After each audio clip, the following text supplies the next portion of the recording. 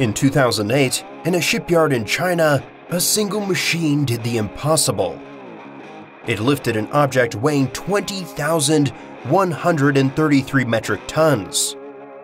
That's the equivalent of 2 Eiffel Towers, lifted clean into the air in one go. This was the heaviest lift in history, performed by a gantry crane named Taisun. We see cranes on city skylines and think we understand their scale, but a lift like this exists in a different reality. This was a war against physics itself. But that record is just the beginning. It begs the question, what is the actual limit? To find out, we'll explore the incredible strength of the steel and wire rope that make these lifts possible. We'll uncover the titans of the land, built to challenge solid ground, and then go offshore to see how that same limit is conquered by floating giants in the open ocean. The secret to lifting heavier isn't up in the sky. It starts right under our feet. Before a crane can lift anything, it must first conquer its oldest and most unpredictable enemy, the ground. The most powerful engine and the strongest steel are useless if the earth beneath the machine gives way. This is the world of ground-bearing pressure, an invisible force that dictates the absolute limits of construction. Every square foot of ground has a breaking point, a maximum load it can endure before it shears and collapses. For engineers, this isn't just a challenge, it's the first law of heavy lifting. Think of it like this. A 180-pound person wearing a stiletto heel exerts an immense pressure of over 2,000 pounds per square inch on a tiny point, easily sinking into soft ground or damaging a floor. The same person wearing a snowshoe distributes their weight, staying afloat on snow. Cranes are no different, but the scale is monumental.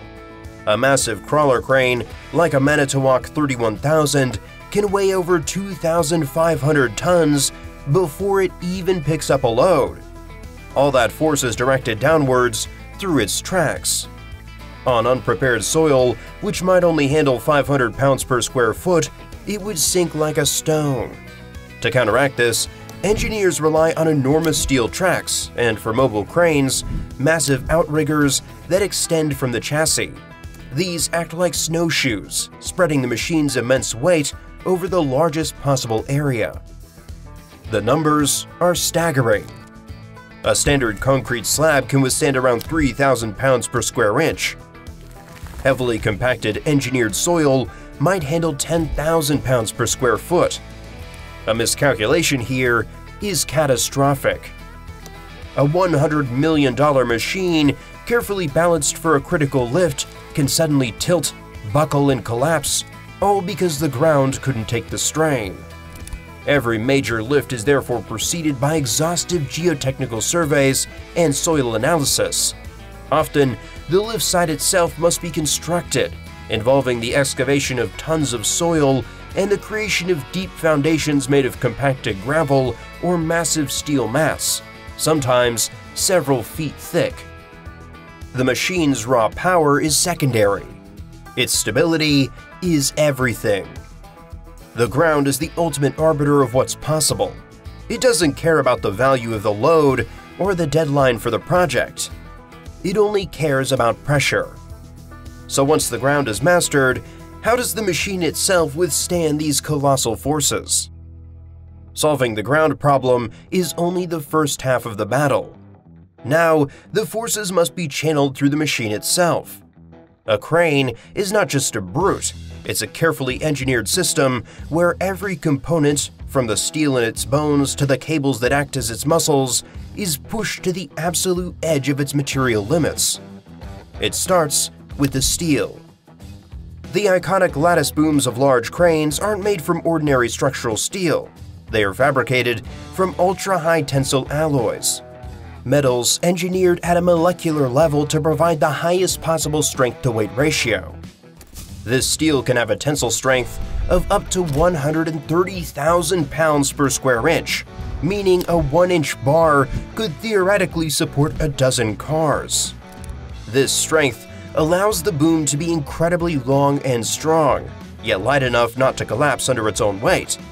It's a delicate balance, an industrial skeleton designed for maximum reach and power. Then come the muscles, the wire rope. What looks like a simple steel cable is in fact a complex machine.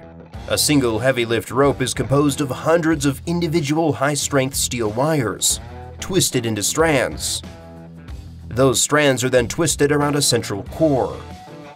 This intricate design provides both immense strength and crucial flexibility, allowing the rope to bend around pulleys and spool onto a winch drum without fracturing. On a crane like the Taisun, there are over 16 miles of this specialized cable, each inch of it a critical link in the chain of power. But the real secret to multiplying force lies in a principle that's thousands of years old: mechanical advantage. The hook of a heavy lift crane is not hanging from a single rope. It is attached to a massive block containing a series of pulleys or sheaves. The wire rope is threaded back and forth between this hook block and another set of pulleys at the tip of the boom. This is known as reeving. For every loop of rope that supports the load, the force required by the winch is divided. A system reeved with 10 parts of line can lift a 100-ton load with only 10 tons of pulling force on the winch drum, minus friction. The Taisun uses this principle on a staggering scale, turning the raw power of its winches into an unstoppable lifting force. With the physics of steel and leverage in place, engineers began to build machines that could dominate the land.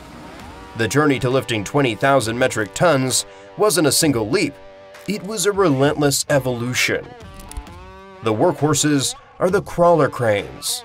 A machine like the Liebherr LR 13000 with its 3,000-ton capacity is a marvel. Its key innovation is the superlift system. This is a secondary towering derrick mast attached to the back of the crane, which connects to a massive, suspended tray of counterweights. This tray can be loaded with hundreds of tons and positioned at a huge radius. It acts as a powerful anchor, dramatically increasing the crane's leverage and its load moment capacity, preventing it from tipping forward with a heavy load far from its center. But to go even heavier, engineers had to almost abandon mobility. The solution was the ring crane. These behemoths, like the Mammoet SK6000, are built on site upon a massive steel ring. As the largest land-based crane in the world, the SK6000 is in a league of its own, capable of lifting an astonishing 6,000 metric tons. As strategic assets that can cost hundreds of millions of dollars and take weeks to assemble, they are brought in for the most demanding projects in the energy sector, like lifting entire modules for liquefied natural gas plants in a single piece. To achieve the ultimate lift, however, the crane had to stop being a machine brought to a site and become part of the landscape itself. This brings us back to the Taisun gantry crane. Standing at 433 feet tall, the Taisun is the facility. Because its foundation is permanent, ground pressure is no longer the primary constraint.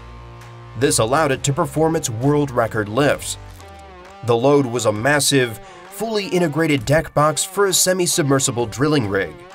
As the Taisun's 20 individual heavy lift winches, each with a capacity of over 1,000 tons, and synchronized by a central computer to ensure a perfectly balanced lift, took the strain, the 20,133 metric ton module was lifted and lowered into place. It was a moment of supreme industrial achievement. But as you're about to see, the challenge of lifting 20,000 tons on solid land is nothing compared to doing it in the open ocean, where the enemy isn't the ground below, but the unpredictable chaos all around. When you move a lift offshore, the rules of the game change completely. The ground is no longer the problem. Now, the challenge is the unstable, ever-moving surface of the ocean. This is the domain of heavy lift crane vessels, some of the most complex and expensive machines ever built. The undisputed king of this realm is the SSCV Sleipnir. Costing over $1.5 billion to build, it is a statement of engineering dominance. It's a semi-submersible vessel. Its twin hulls can be flooded with tens of thousands of tons of seawater, allowing it to sink lower in the water. This creates a remarkably steady platform, minimizing the effect of waves, which is critical when operating in harsh environments like the North Sea. This stability is essential because the Sleipnir holds two enormous 10,000-ton capacity cranes.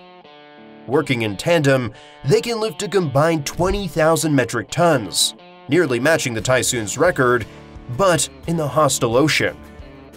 To hold its position, the vessel uses a DP3 dynamic positioning system. This means it has triple redundancy in its computers, sensors, and power systems. A network of powerful thrusters, linked to GPS, makes numerous micro-adjustments every second to fight against wind and waves. A failure is not an option when you have a 10,000-ton module hanging over a billion-dollar platform. These floating giants enable the construction of our global energy infrastructure. While on land, the limit is often the ground. On the sea, the limit is the breathtakingly complex interplay of the vessel's structure, its ballast systems, and the raw power of the ocean. It's a constant, high-stakes dance with the elements, operating within tight, weather windows, where a single software glitch or a sudden rogue wave could lead to disaster. It is the absolute frontier of heavy lifting. From the solid ground that threatens to give way, to the steel cables strained to their breaking point, the question of how heavy can we lift isn't about one number. It's a constant battle against gravity, physics, and the Earth itself. The Taisun's record still stands on land, but with vessels like the Sleipnir ruling the seas, the real limit is only human ingenuity. Thanks for watching Hard Hat Industries, your source for serious machines doing real work. If you like this, hit like, subscribe, and turn on notifications so you don't miss what's next. Until then, keep your head down and your gear running.